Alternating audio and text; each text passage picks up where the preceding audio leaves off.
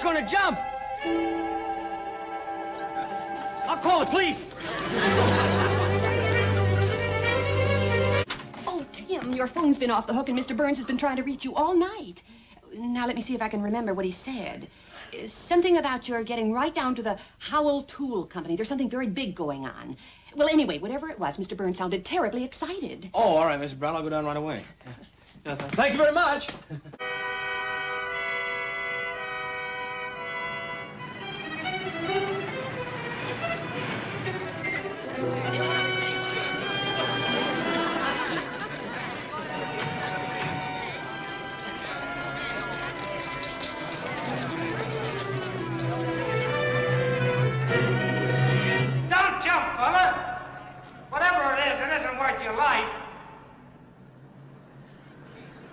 Look, we've all got problems, fella, but we can't let them get the best of us. Now, why don't you just come on down and we'll talk about it over a cup of coffee and a donut? I don't want a donut! I want to be left alone! Tell them to get the nets ready. Everything always looks a lot better in the morning, buddy. Don't you see how silly it is to jump? I don't want to jump! That's the ticket. Now, just watch yourself coming down. I don't want to come down! I want to be left alone!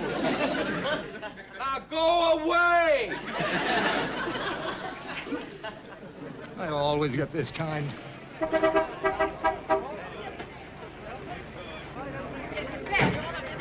Los Angeles Sun. Let us through, please. Make way. We're coming through. Press.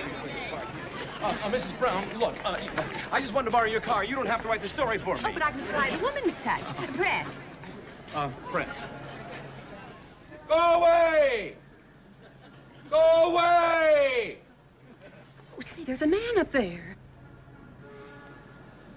Uncle Martin. Come on, get out of here. Pardon me, sir. My name is Tim O'Hara. I'm with the Los Angeles Sun. Now, would you mind if I went up there and spoke to him? I know him. What? I know him. You do, huh? Yeah. Well, I guess it won't hurt. But you better be careful, buddy. He's a real oddball. He'll jump.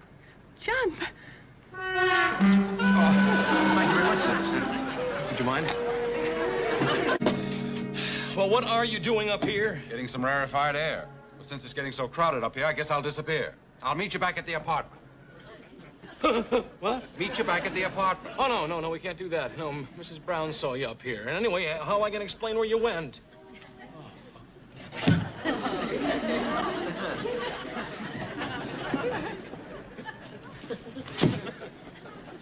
Wait a minute. You got to have some kind of a story. Don't worry. A cup of coffee and a donut, and the rescue squad will have done its duty. Now, come on. We'll be back in the apartment in half an hour.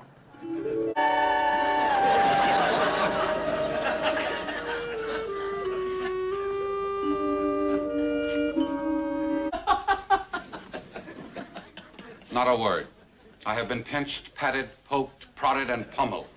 Oh, well, can you go now? Not until I've had my psychiatric examination. Well, now, come on. I've got to file my story. What am I going to write? Mr. Martin O'Hara, this reporter's uncle is rescued from the top of a water tower. They think he's crazy.